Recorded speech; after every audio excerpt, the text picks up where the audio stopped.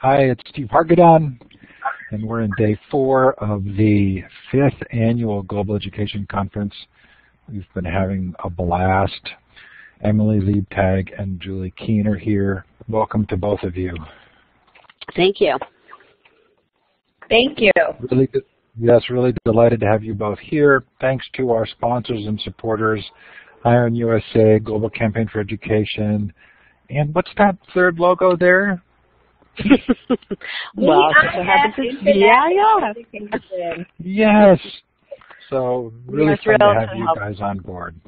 Thank you so much. Yeah, we are thrilled to be here. Yeah. These other fine organizations who are supporting this event and allow it to be a free event. Those of you who are participating live, you should now see some icons to the left of the map. You're looking for the second icon down in that toolkit. It's the star. You click on it twice, then click on the map. We're a little North Carolina centric tonight, seeing as Emily and Julie and I are all close by. But there's Australia. Do put a note in the chat and let us know where you are. Yeah, I think Onago's in Mexico, right? And I think, who was in Austin? Antoinette in Austin, Texas. Oh, there we go. Welcome to you, and to those who were listening to the audio recording, we do appreciate your doing so and hope that you find it worthwhile. So I'm going to do a very quick intro, and I think if it's okay with you, I'm going to move to the slide with your 2 pictures just for this intro, and you can move back if you'd like. Emily Liebtag is Manager of Curriculum and Instructional Design at VIF International Education. She works on the Curriculum and Instructional Design team and helps create educational resources and professional development focused on global education. Emily taught in Durham Public Schools in North Carolina and has studied elementary education for the past 10 years. In addition to her work at VIF, she's also a doctoral candidate in curriculum teaching and learning at the University of Virginia. Dr. Julie Keane is a senior researcher at VIF International Education. She leads professional development, curriculum design, and research and evaluation of all VIF programs. Dr. Keane has 20 years of qualitative research and development experience, including 6 years as researcher for UNC Chapel Hill's National Research Center for Rural Education Support, and 11 years as Associate Project Director at the Center for Children and Technology, EDC, Inc. Thanks to both of you for being here. I'm going to deposit you on the right slide and turn it over to you. Hi, well, thanks everyone for joining us. And I wanted to, you've probably noticed we kind of didn't mean to pull a switcheroo on you, but unfortunately Superintendent John Farrelly couldn't join us for family reasons. So Emily was wonderful enough to join me tonight. We've been working very closely with the partnership for 21st Century Learning. This is a group that's been around for over 10 years, a membership organization that works in the United States but is now also global, that has been working around 21st century skills and has been working very closely with us and collaborating on developing their global education framework and their state action on global education framework. So for those of you not in the U.S., we're doing a lot of work around state policy to really push this idea that particularly U.S. citizens and also international citizens and students and teachers need to work on global competence, and that that's part of now the 21st century skills that are needed, not just around education technology. So we've been partnering with them to help them sort of further that work. So Emily, if you want to tell a little bit about us. Sure. So given that partnership with the Partnership for 21st Century Skills that Julie just described, VIF International Education, the organization that both Julie and I are part of, has served as not only a partner but a resource as well for teachers who are trying to do this type of work, not only to advance their 21st century teaching skills for themselves as well as their students, but also in becoming more global educators. And one of the reasons for that partnership is because that's exactly what we provide. In addition to providing dual language programs and cultural exchange teachers to schools in North Carolina, South Carolina, and Virginia, we also have this really robust system called Global Gateway, where teachers can get just what I described, tools, resources, professional development, a global PLC of teachers, and they can get all of these things online, this global gateway system online, in what we call the VIF Learning Center. So this partnership with P21 made a lot of sense because we have a lot of these tools and resources ready to go for teachers to use. So given that P21, as you can see on the slide, as you can see on this slide here, when P21 moved and started to think more about this global piece, it's been a perfect marriage of our goals and our vision for educators across the nation and how they can start to think about incorporating this global piece into their classrooms and instruction. And so just to build on what Emily said, there are a lot of frameworks we are working with closely with Asian society as well to develop class maps. There's a lot of interest in developing those tools for students and teachers. So I turned Julie's mic off. Emily, was it sounding really bad to you? Yeah, it was as well. I can go through this, and then she'll probably join us again. How is that? Is it okay? Can you hear me? Julie, for some reason, your audio is really hard to hear and understand. I think I'm going to recommend you log out and log back in again. Okay. We'll see if that makes it better. Okay. And I can talk us through these. Talk us through this. So with this partnership, P21 outlined the 6 different goals that you see here on the screen. Global competency standards for students and teachers, effective and scalable teacher supports, resources, and tools, a new approach to language instruction, moving away from traditional language classrooms and making it move more towards experiential learning and competency-based learning. Whole school models where they are more internationally themed and focused, that are really centered around this idea of global education, networking and bringing in other districts to be a part of this effort, as well as giving global experiences for students and educators. So at VIF, we are certainly doing all of these 6. Today, what we wanted to do is very practically just focus on these first 2, which are 2 that I feel we do really, really well in our partnership with P21. And so those 2 we're going to focus on today are looking at global competency standards as well as looking at some real, practical, scalable supports and resources for teachers. I'm a former teacher, and I know that this is so important to move away from just documents and standards that don't really mean anything for me, and move towards implementation and what does it look like and what can I actually do with this 20-page document and make it live and breathe in my classroom. So we're just going to focus right here on those 2 today. And before we look at those tools and supports and the global competency frameworks, I really want to harp on this, that it is a tool. What we're talking about is a tool, and it is not an evaluation tool. These are documents that are designed for teachers and to help support teachers and students in their work, and not meant to be another evaluative tool, something that your principal or administrator is going to hold you to. It's more about a tool in your professional growth and becoming a more effective global educator. And I think that's really important when we talk about these things, because all too often you're just faced with something else that you're being assessed on, and that's not the point of this. We want this to be a document that you can use and is valuable Can I to you. check back in with my mic? Is that better? Yep, you sound great now, Julie. So all right. We talked a little bit about the state action, Julie. I didn't know if you wanted to clarify some of those points that you were speaking about before. Well, just, and again, forgive me, everyone, if Emily covered this, so Emily, just interrupt if I'm covering stuff you already just said. But when I started at VIF several years ago, one of the things, again, based on my point before about getting it out of the land of jargon and policy and into the classroom was really our goal. We have a long history of working very closely with K-12 educators, kids from 5 to 18 here in the United States.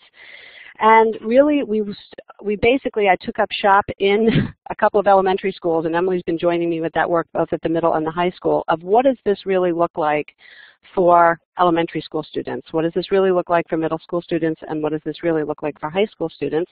And then what are the skills, attitude, skills, and knowledge we really need for teachers to be able to really support students in that work? And so that's how this really began, was really much more on the student and teacher level as opposed to top-down. We sort of went from the bottom up a little bit with an eye towards the research literature and also standards and working collaboratively with universities, but spending a lot more time actually in schools. And the other resource that we have, which is extremely unique, is that we have international teachers, over 600 that are currently in the U.S. and almost 50,000 or alumni over the 25 years that we've been working, that we've been operating. And so we build on their bicultural expertise also in building these indicators. So Emily, do you want to go and we can talk about the structure of them a little bit? Great. So we have two documents that we've partnered with P21 on. Again, one for looking at student indicators and student outcomes of global learning, as well as one for teachers, what a global ready teacher looks like. What are they thinking? What do they value? What are skills that they possess? And in that teacher document, as you can see in the watermark circle here, we broke them up into standards across pedagogy, content, and technology. And then from that, we thought, well, what are the things that teachers really need to know in those three different domains? Well, not only do they have to have expertise in those areas, but they also have to have leadership skills, and they need to start spreading the word about the things that they're doing and leading teachers not only in their own school and in that work, but also teachers abroad and at large. And that's what we think it really takes and means to be a truly effective global educator. So that's how we broke up the teacher indicators, and we're going to take a look on the next slide more specifically at what that looks like. So here you can see the standards. We have an expertise standard for each of the areas, pedagogy, content, and technology, as well as a leadership standard. So similarly to standards documents, your Common Core State Standards or your North Carolina Essential Standards, we map those out, but for teachers in terms of global readiness. And then from those, we broke out different indicators, attitudes, skills, and knowledge that apply to that specific standard. And this is a really good way for teachers to concretely think about what they can do to progress and move forward in their thinking and their behaviors in their classroom. Like we said, all too often, teachers need something really concretely written out. What does this look like? Tell me what you think it looks like. And so that's what we tried to do. Here is an example of a standard. You can see standard 1.1, and then the specific attitudes that we feel demonstrate a really effective global educator. So the entire document, which we'll discuss with you later how to access it, is broken up just like this according to those three different domains. And now Julie's going to talk with you quickly about the layout and the kind of an overview of the student indicators. Yeah, and thanks, Emily. And I just wanted to say I totally agree with some of the comments in the chat, which is that again, building on what Emily said, really not about evaluation. It's just a guidepost for teachers and for students themselves as well. The other thing I would just add for the teacher piece is that we built a lot on the theoretical framework of TPAC, which is around technology, pedagogy, and content, and then adding the global piece in, but that these are these three domains that we think would be really helpful for teachers to use as guideposts for how to build their practice. So in the student indicators are built around, I don't know if this is clear visually, but there are 4 learning spirals that we built almost our entire program around. Both the PD and the curriculum is around understanding, investigating, integrating, and connecting. And so the grade level are paired up in K1, 2, 3, 4, 5, and so on. And then we have secondary indicators. And it basically takes you through what is global competence, what is the understanding, that cultural understanding that kids need, what are the research skills Research skills is a very big area because a lot of global investigations are all about research, so it's pretty heavily focused on that. And then what's the integrating? What are the sort of higher level skills that kids need to do to bring all of this stuff together? What's the sort of synthesis that we're looking for kids to do? And then what's the connecting? And a lot of the connecting is not only connecting cross-disciplinary projects, but also connecting, obviously, across borders, both within and outside of the classroom. So that is how those are, and by the way, I did put links in the chat of where you can access this, but we'll also go through that at the end of the session because these are available on the P21 website. Great. The other thing, I'm so sorry, Emily. One of the other things with the student indicators is that they're formative checklists, so teachers and students can use these checklists as they both start and are engaged in global investigations to sort of, again, use as guideposts. So now what we want to do is just take 3 really quick examples of different activities and things that we've seen going on in global classrooms, as well as break down an example of a resource that we have at VIF to offer teachers to use and do this type of global work, and then kind of overlay and map on how these really simple activities address both some of the global competent student indicators as well as some of those teacher indicators. Again, you know, shifting that mindset to this is just a static document to what does this actually look like, and hey, it can be pretty practical and I can readily use this in my classroom tomorrow. So the first example we want to give is Skype as a global tool. I have seen a lot of teachers establish really meaningful classroom partnerships from North Carolina with countries around the world or with other countries on the West Coast. And they're doing this through using online tools like Skype or Google Hangouts. And this is a really great way to get students to address this indicator, where students can start to collaborate and work with other students, and they can start to see their worlds grow and their perspectives that they gain from this experience. They're just so great. And we all know that this is the type of work that they're going to be doing when they're in the workforce anyways. It's what we're all doing right now. So starting to expose them to these types of things is really great. And as you can see on the screen here, there's a picture of a school in North Carolina where students are Skyping. We actually saw this, maybe it was about a month ago. Students were doing a Skype activity. And then you'll see the indicator that addresses there on the right. That's straight from the document.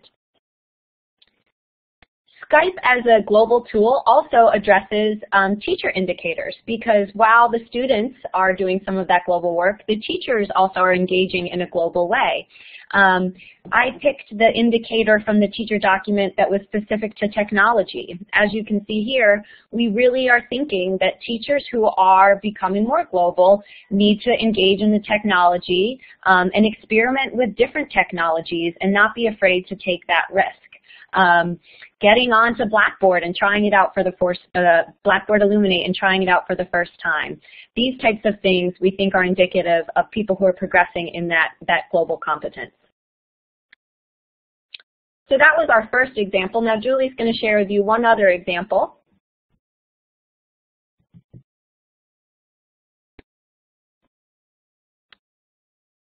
Julie, is your mic off? Yeah, we see that off Julie again, but she'll come back. Okay. So this is a project that Emily has observed, which a teacher using a National Geographic photo of the day to get things started. And this is close to my heart because this was research I've done for a long time around the image, and particularly when you're doing cross-cultural investigations, helping kids question their own cultural assumptions when they're looking at an image is really important, because a lot of global investigations are sort of driven by Google searches. And so helping kids develop those critical skills to actually look at photos and really how do you actually understand a culture through this, and what other kinds of research do you actually need to do in order to develop an understanding. And so this connects obviously with, and in this project, essentially, kids wrote about the photos every single day, and these were posted. And so this actually tied into a lot of literacy skills around point of view. So we have teachers really sort of talk with kids about, well, who took the picture? and where were they, and what was the purpose of the original picture, if they can figure it out. And then looking at how, through the internet and through social media, pictures are taken and put into new contexts, and how the cultural position can change. So these are skills that students are building from a very young age, which they really are going to need to do to be able to traverse a very complicated media environment globally. And then obviously the finding resources from multiple books, these are all over certainly U.S. standards and also international standards in terms of how kids are doing research around mixed media. So that was a pretty easy way for teachers to align their global investigations to standards, and then these are the indicators. And then for the teacher competencies, this is really, again, close to our heart, is that everything throughout these toolkits are really based on inquiry. And for teachers often, unfortunately, in their PD, don't get a lot of inquiry. They're sort of lectured about inquiry. So we're asking teachers to engage students in inquiry projects, and we're engaging them in PD that's anything but that. So we are really trying to, how do we get teachers to get excited and engaged as learners and having inquiry experiences on their own. And so we can really start to see them doing that in these global investigations where they're really alongside their kids as learners and going through the inquiry process. And then again, integrating culturally relevant content and current world events into instruction. And for me, this is the real power of global education, is really about relevance. And it's something we've all known for a long time for problem-based learning and project-based learning. It's really developing that real-world and relevant context around investigations and around the standard course of study and regular curriculum. So Emily, did you want to talk about the last bit of our curriculum here? Yeah, so this example is near and dear to my heart as I work on the curriculum instructional design team at VIF, and one of my primary roles is working with teachers to create global lessons. And that means anything as small as pulling up a map and looking at different locations around the world to engaging in a full-fledged inquiry project with teachers in a classroom in Mexico and building a travel brochure about how classrooms are going to visit and meet each other. So just really thinking about, again, little ways and then more grandiose ways that we can make our lessons more global. And Julie and I have been traveling across the state to view teachers actually implementing and doing this type of work, not only using our lesson plans like you see here on the screen, but also lesson plans that they come up with and are starting to use in their classrooms. So this has been really exciting to see this work moving forward and to see teachers using our indicators and then mapping them onto student learning products and starting to show to their administrators and principals and colleagues in their PLCs at their school as well as online some of the ways that they're addressing some of these student indicators. So let me back up. The lesson that we're showcasing here was one about climate and culture around the world. So as a second grade teacher and as a third grade teacher, we all taught about weather, and weather is something that is pretty universal that people learn about, or that's a standard across different grade levels. And so that unit, or that lesson talks about not only looking at weather where you are, but climate and weather patterns abroad and at large. And students do an investigation about a different weather pattern from around the world.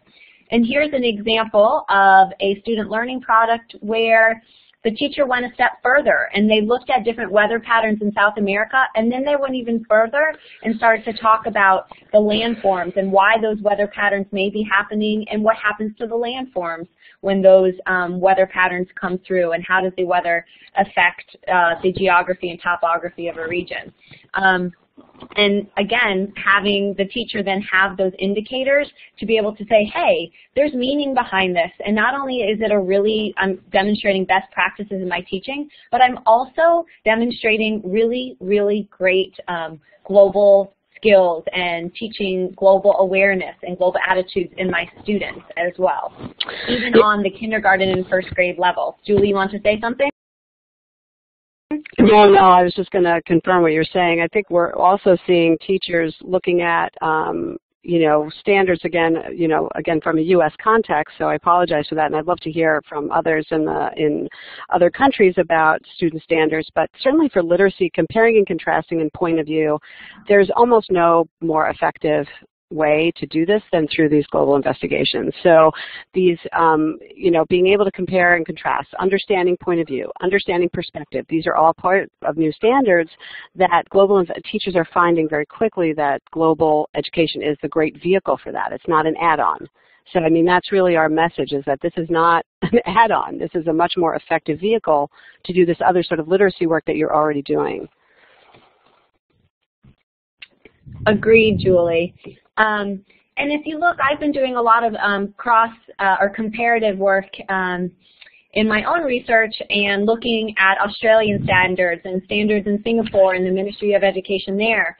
And when we look into content, they're also infusing these ideas more readily actually than we are in a lot of ways. And a lot of the content there's a lot of parallels. Like Julie said, when we designed the documents, we didn't only look from a Western perspective. We wanted to look at different indicators as well so that these could have some utility, not only for teachers in the U.S., but certainly others internationally as well. And like Julie said, we'd love to keep this conversation going and continue to think about ways that we can improve upon them and help them grow even more.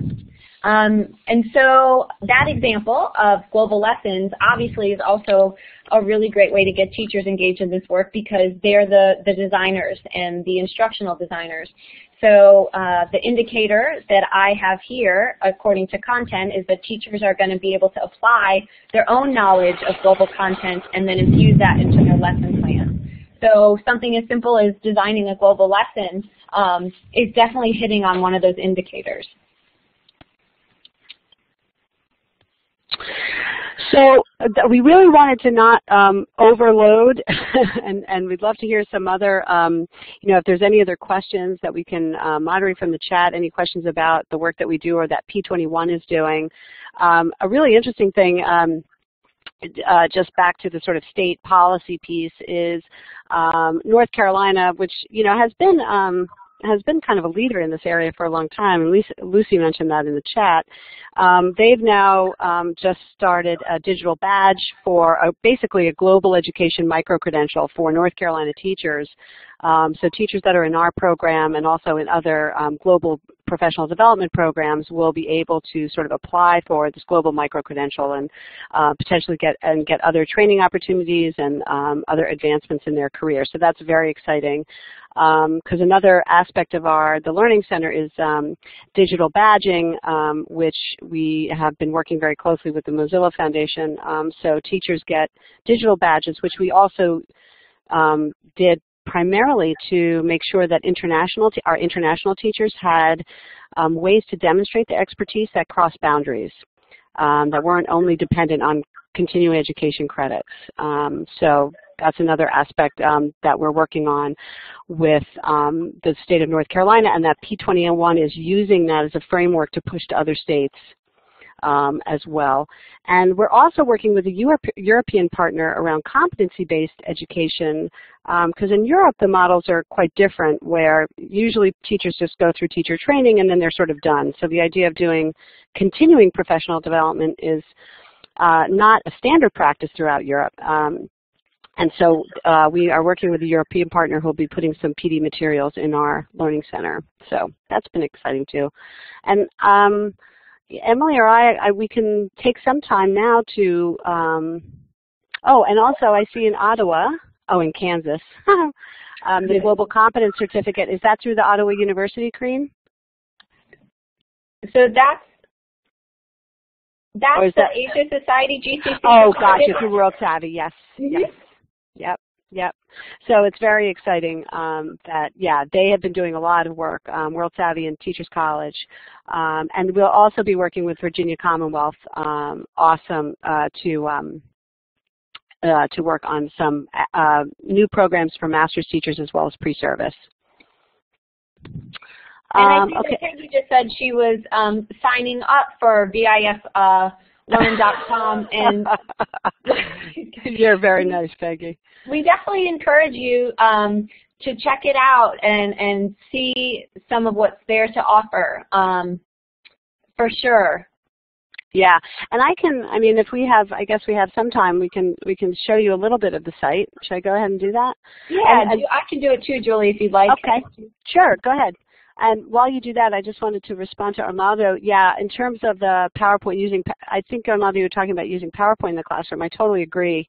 It can be a really interactive tool. It's been very exciting, actually, as we travel to classrooms to see there's the one-to-one computing, which is definitely happening more and more, so that's exciting. Okay, I'm going to let Emily take it away from here.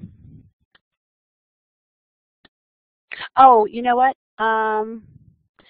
So there was a suggestion, Emily, to use app sharing, not web tour. You've got that?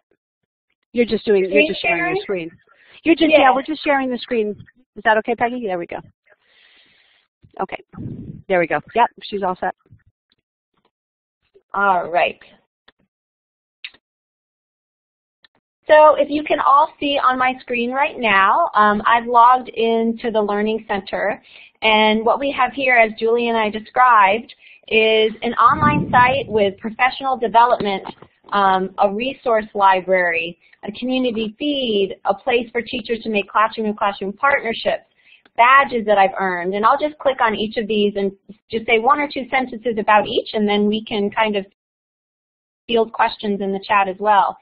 Here I've gone through, let me back up. I've gone through PD modules all related to global learning. You see a lot of PD modules on my screen because I have access to all of them, but we offer modules for K-5 teachers, for K-12 or for 9-12 teachers, for ESL, for dual language teachers, all to do this global work.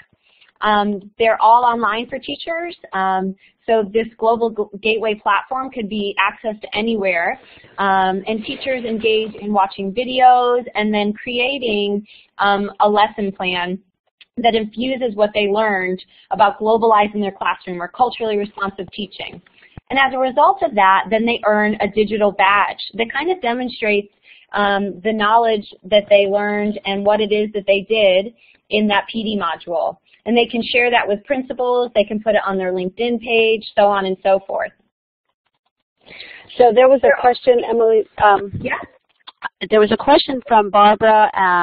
So in terms of whether this is mostly pre-secondary, so K-12 again up till 18. But I think a lot of this material is actually relevant. I think it can be adapted. Certainly the high school curriculum could be adapted for university students. And a lot of the modules that Emily just walked through, we are starting to integrate into pre-service into university programs for teachers.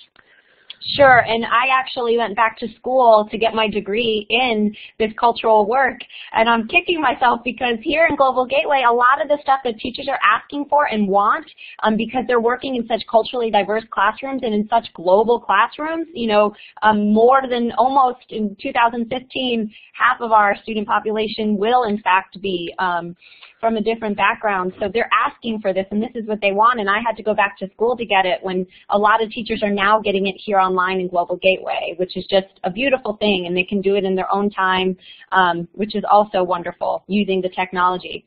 What I'm showing you here is what I like to call our massive global PLC.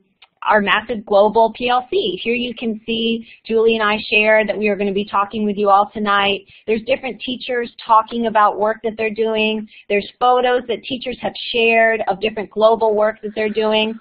In addition, each teacher that is a part of our Global Gateway system has their own profile page. Here's mine, where they can share those different things that they're doing in their classrooms via their PD or what have you. And then this is available for them to show other teachers or their administrators to kind of document the work that they're doing. Here you can see the badges that I've earned, different resources that I have shared. Here's an example activity that I did with some students, and a picture of a student interacting online with some Mandarin resources. And it's just a really great way for teachers to showcase their global work. In addition, the last thing I'm going to show you is the resource library, where those great lesson plans are located. There's lessons that are in Spanish, in Mandarin. There are lessons across grade levels, all different subjects. We've worked really hard to make lessons that not only just address, you know, math and reading, but science as well, and business and economics. So I'm going to pull up a lesson here. This one's on transportation. I'm just going to give you a little snippet of what it looks like. Julie? Yes. Sorry. You wanted to say something? No? Yeah, no, I was just typing out to Peggy about the one of the other things that related to the PD as well as these is that we're linking to these sort of model lessons, which again we think about all of this as professional development. So this is just a resource for teachers. Again, Emily and I have been having a blast sort of going to these different classrooms to see how teachers are really, they're incredible designers, really, and so they sort of just pick and choose different sort of activities to sort of build into their regular curriculum. So we're doing a lot of development over this year to make this content even more dynamic, so we can do sort of more drag and drop as teachers sort of pick and choose their way through, but also, you know, create curriculum resources that provide the context. So it's, you know, we know there's tons of resources out on the web. You have Nat Geo, you have Discovery Ed. There's incredible content that's available for teachers now, and sometimes that stuff, it's almost overwhelming. So I think some of what we play a role in sort of curating it, putting into an inquiry format, providing formative assessment guidelines, just so that we can give teachers as many tools as possible for them to really get started, and also try to have a more differentiated approach for teachers that are just starting out, as well as teachers that are sort of well on their pathway as a global educator.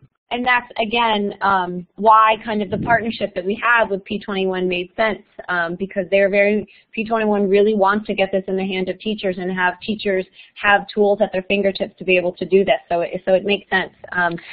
Yeah. Go ahead, Julie. Sorry. No, I was just going to say after this we could go to the P21 site. Sure, yes. I can share that link with you in the chat, and you can, if you want to.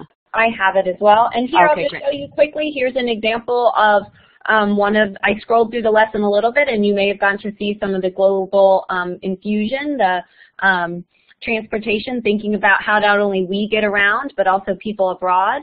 And there's just really great resources for students that relate to the global piece.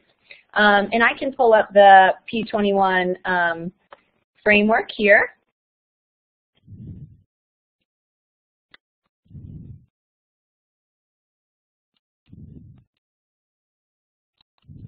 Oh, wait, I also, while you're doing that, let me just, yeah, the PBS learning media is incredible. I totally agree, Peggy.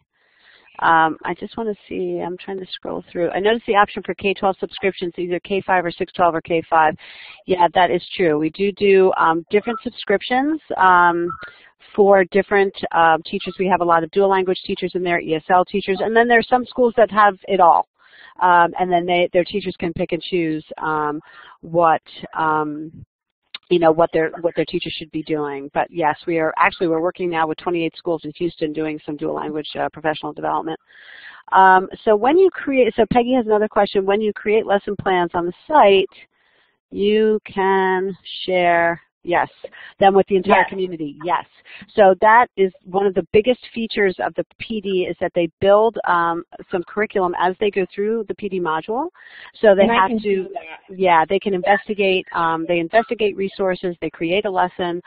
And then that's what triggers the badge. And so, and that badge in the U.S. at this point also will then trigger continuing education credits, which we're very excited about. And again, now we're working with European partners to have those badges trigger opportunities for teachers in international contexts. And the other, so this is, I'll let Emily sort of describe this since she's on the site. The one thing that we're building this year is peer review, a more robust way for teachers to sort of look at what each other have developed and then also give a lot of comments and peer review strategies.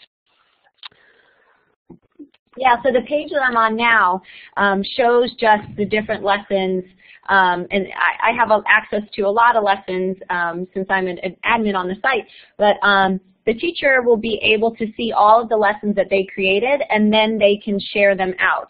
And in addition, connected to each of these badges is then the lesson plan that you have created, so that you can share this with, I mean, really anyone, right, Julie? Yep. So the Mozilla, the great thing about we're open badge compliant. So when the badges both appear in our system as well as we can push them out through the backpack.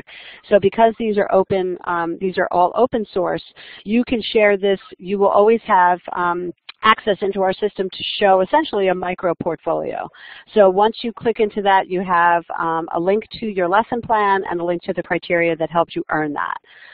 So Emily's about to push it to the backpack, and then you'll be able to see them in the backpack. And the thing that's fantastic about the backpack is that if Emily, I know Emily is an avid runner, I know she likes to cook, I know she likes to do lots of things, you can see different, both Emily as a global educator and then all of the other ways that what other kinds of learning she does just as part of her life as being a lifelong learner.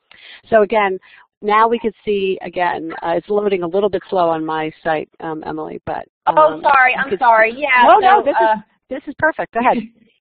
So there's my example lesson that I created to earn that badge that Julie's describing.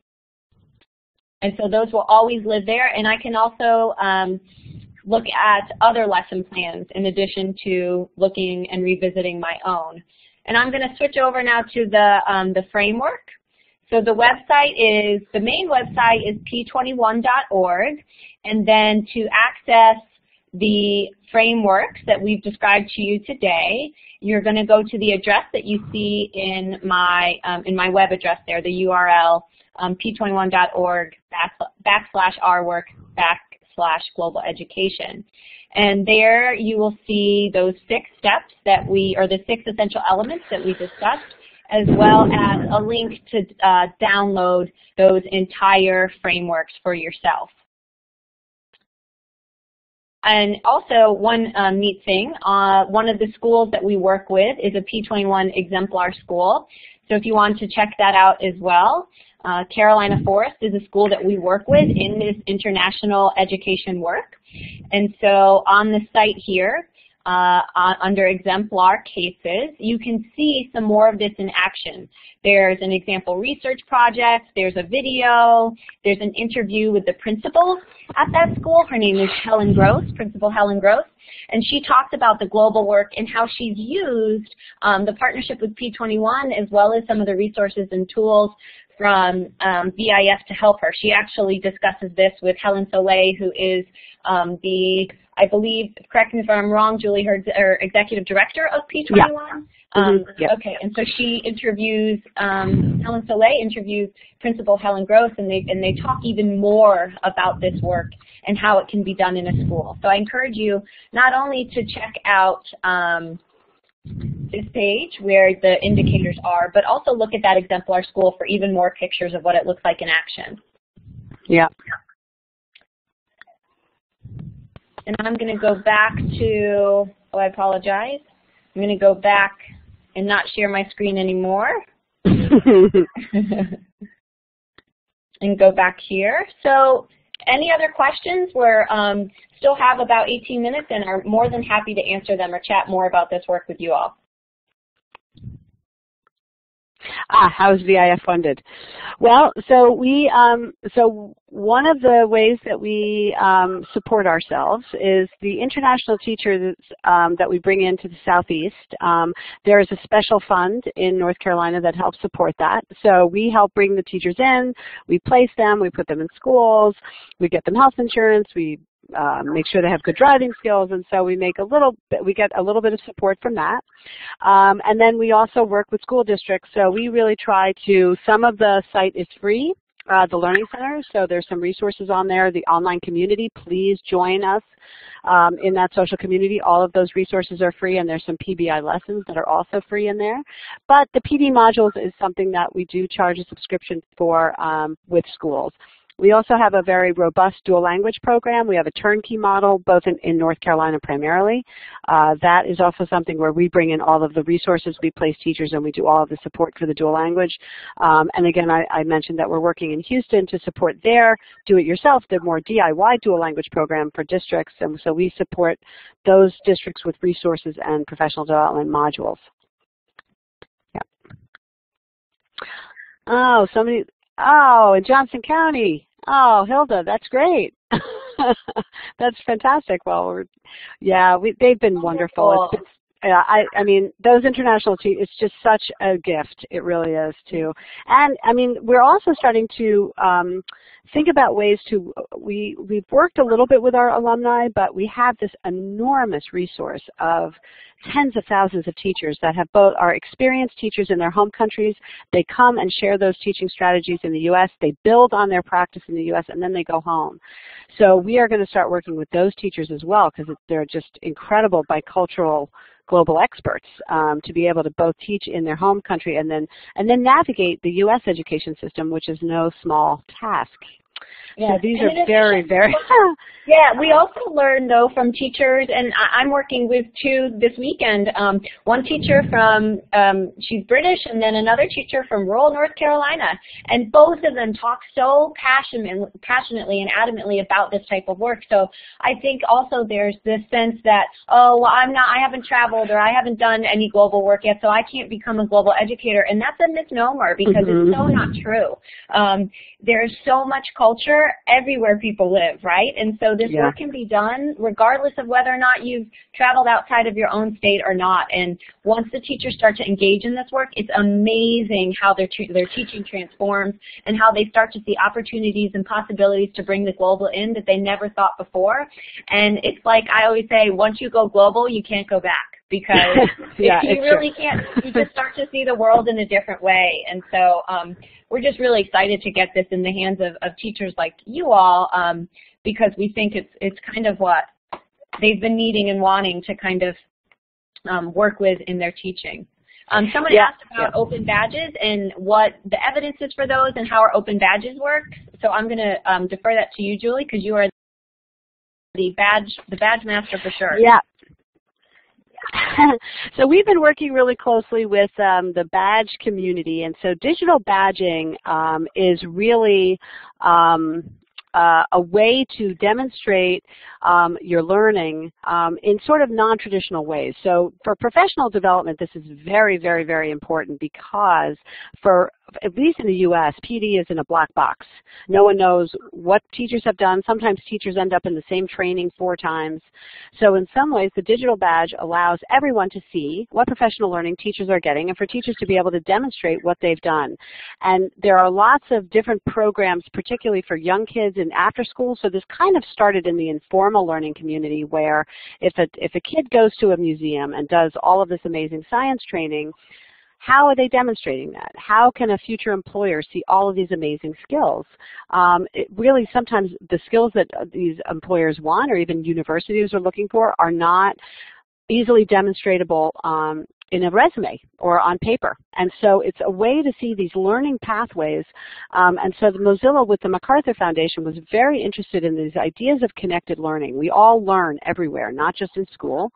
And we all pick up these skills throughout our lives. And how can different types of diverse learning organizations help the learners demonstrate what they've done and be able to present that to the world, either through social media or through more, dynamic resumes.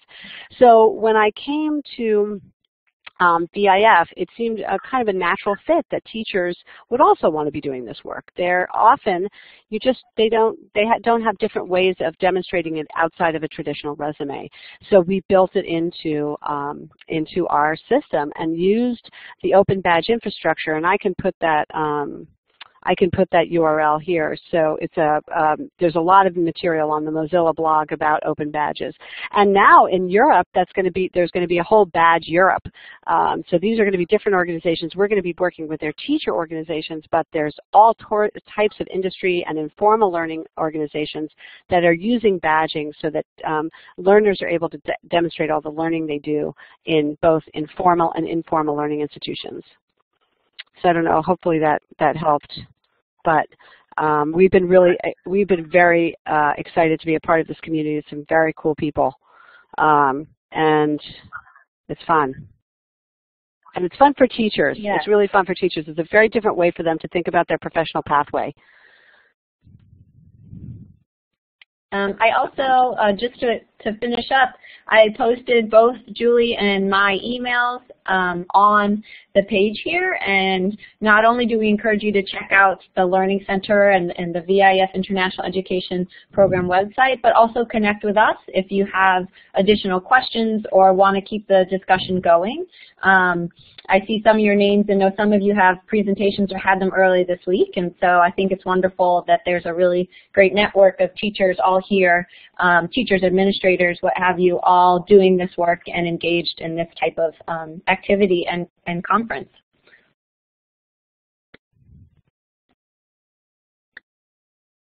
Yeah, that's great. And just, again, thanking Steve and Lucy as well for putting on the conference. Yay, Lucy and Steve. Woohoo! We are great supporters. They are awesome. Yes. Yes. Thank you all for joining. We hope you have either a lovely morning or lovely evening, depending on where you are, and we look forward to chatting with you soon. Yeah, please shoot us an email. Great. Bye, everyone. Thanks, Emily and Julie. Bye. Thanks. Bye. Thank you both. Thanks, Steve.